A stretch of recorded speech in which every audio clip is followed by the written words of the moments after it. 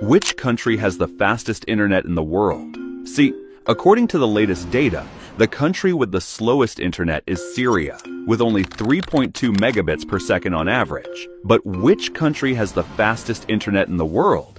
In fifth place, we have Iceland, with blazing fast internet speeds of 300.4 megabits per second. Just barely ahead in fourth place is France, climbing up the ranks with 301.6 megabits per second. Next, in third, is Hong Kong, boasting a lightning speed of 313.9 megabits per second.